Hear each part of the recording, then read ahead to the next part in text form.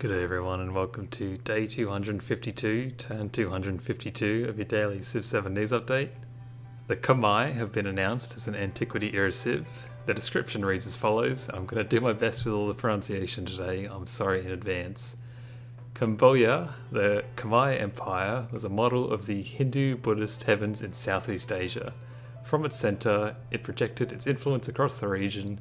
True Khmer power lay in water, as harnessing the floods of the Mekong fueled some of the largest cities in the world. But as these floods waned, so did Khmer power, leaving its dreams in ruins across modern-day Cambodia, Thailand, Laos and Vietnam. Their unique ability is Kaskam Chamnon. Urban districts on rivers do not remove the natural yield of the tile. Their attributes are listed as being expansionist and scientific, and they have the following civic trees. Mao Zong, Tier 1 unlocks the Beret unique building. Improvements, buildings and urban districts do not get pillaged by floods, and unlocks the Pithy Shrat tradition, which is units gain increased combat strength on floodplains tiles.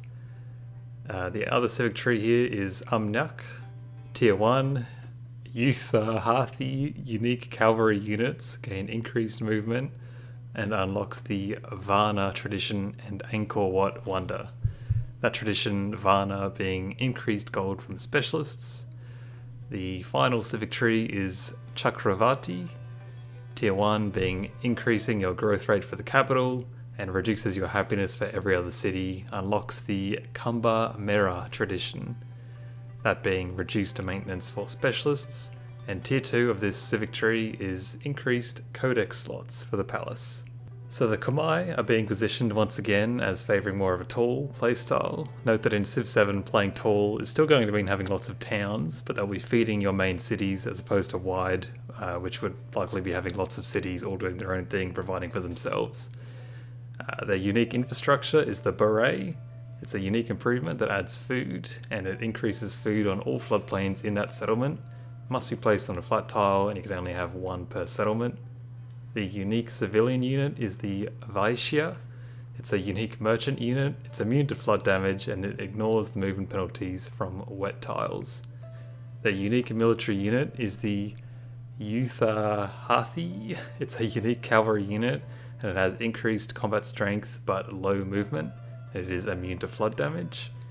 Their associated wonder is of course Angkor Wat, which adds happiness, increases the specialist limit in the city, and its requirement is that it must be placed adjacent to a river tile. Their start bias is floodplains and tropical, and that's it. You can find all this information listed out on the game guide page, which I'll link in the comments below.